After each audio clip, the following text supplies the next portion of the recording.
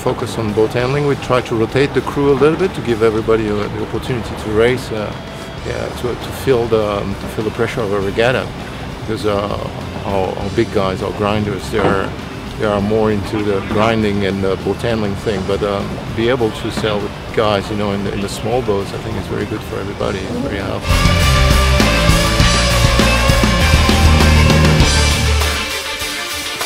Spent a bit of time boat handling and talking about the position and who's doing what, so it was a little bit of concern. And you always work on the strategic and tactical side, because in 1 year time we have to sail the America's Cup in this condition and this water. So the more we will be on the racetrack, the better it will be.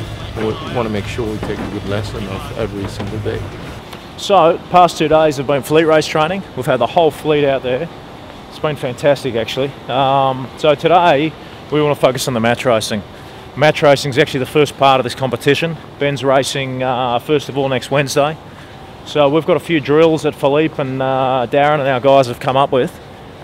And so we're going to work on it, just sort of break down the start and really try and focus on that.